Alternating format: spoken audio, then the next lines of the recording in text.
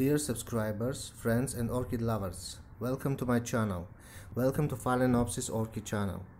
If you haven't subscribed, please do so we can keep making these videos for you all. Today I will be showing you this beautiful orchid planted in unusual for orchid closed system, which is at its full bloom. For those who are interested in orchid name, we are seeing in front of us a hybrid PHALAENOPSIS called Andorra. If you want to see this orchid still in its old pot, at the end of the video I will be sharing a video link so you can check it out. There are many ways on how we can plant our orchids. The most usual one is a plastic pot with side and bottom holes, which help keeping the pot media well drained. That's why we all use it. But this potting system in front of us is closed one, so practically I have planted this orchid in a tall glass vase and there are no holes at all.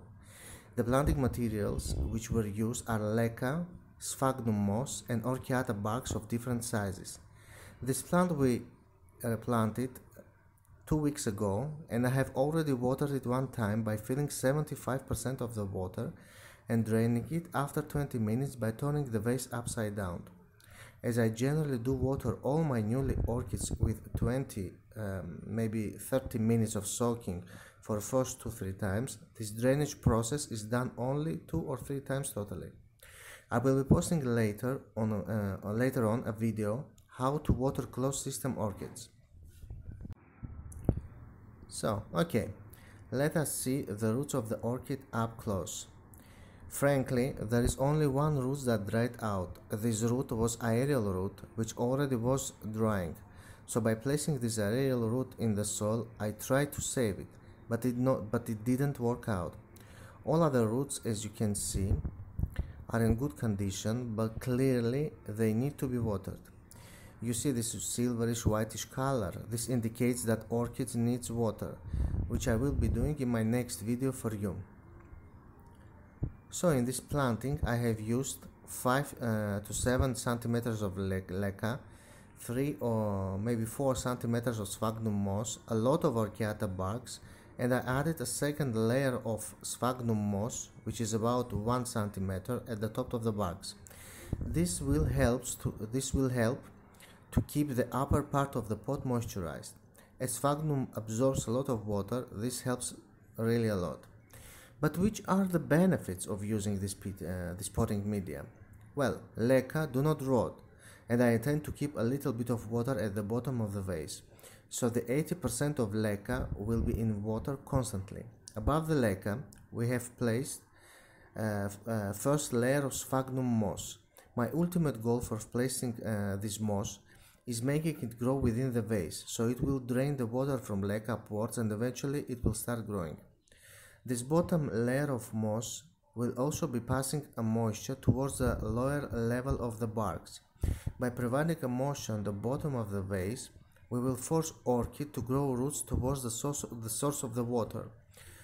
You need to keep in mind that such systems are watered later on with little water. Misting the upper layer of sphagnum moss a lot will be allowing some of the water move towards the bottom of the vase.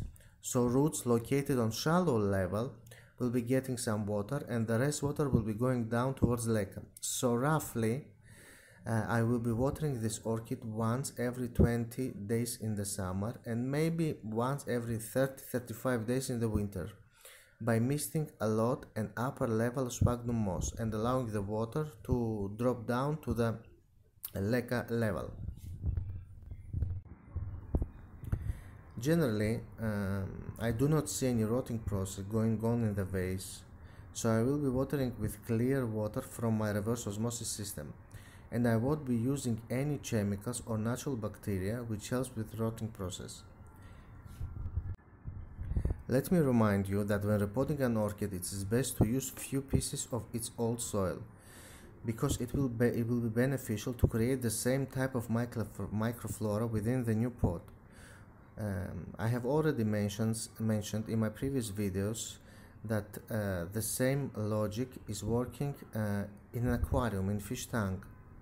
We all know that before an aquarium becomes established, so in our case this orchid vase, It requires couple weeks to create beneficial microflora, beneficial bacteria that helps to convert harmful substances into beneficial ones. It is very crucial to add few old barks from previous pot to the new pot. It will help our orchid to get established quicker. I did place some of old barks from previous pot into this glass vase in order to help orchid to adapt faster. Anyway, if you like this video, please subscribe. Do not forget to like this video. If you have any questions, feel free to ask in the comment section below. We will be happy to answer. Thank you. Bye bye.